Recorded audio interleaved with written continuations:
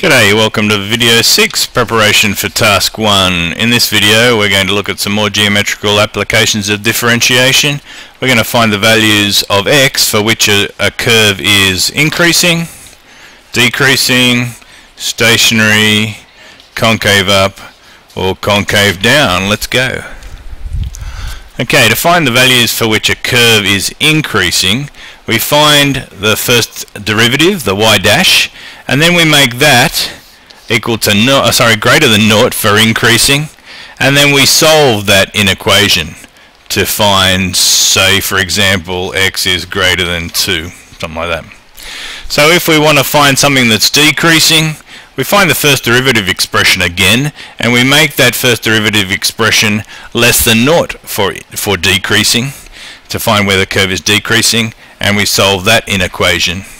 If we want to find stationary points, or find at least where the curve is stationary, we find once again we find the first derivative expression and we make it equal to 0 for stationary points, and we solve that to find the x values that are relevant. Let's have a look at an example.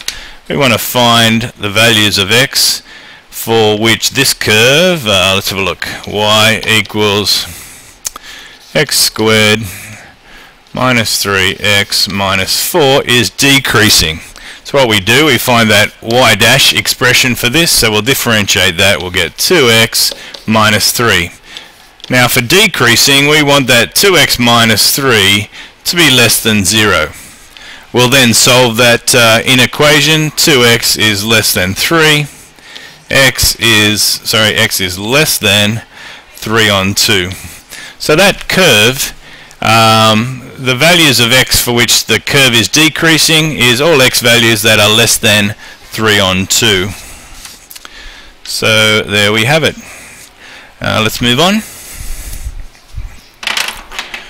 Okay, to find the values of x for which a curve is concave up, we take the second derivative expression at this stage, and then we make that second derivative expression greater than 0 for concave up, and also for concave down, we'd take the second derivative expression and see what x values for what x values that expression is less than 0 for concave down. So we'll solve each of those expressions and get values of x for each there.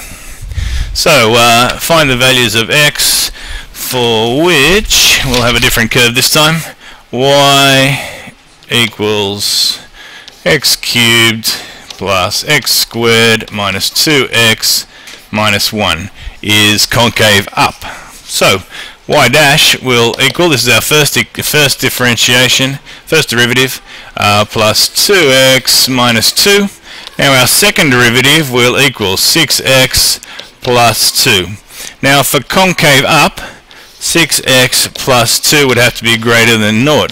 For concave up, so we quickly get a solution to this inequation, and we'll divide by 6 both sides.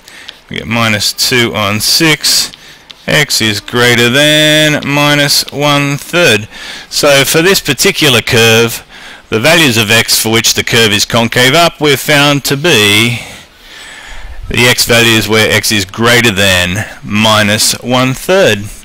So that's finding values of x for which a curve is increasing, decreasing, and having a certain concavity. We'll talk about stationary points in the next video. Thanks for listening. Catch you next time.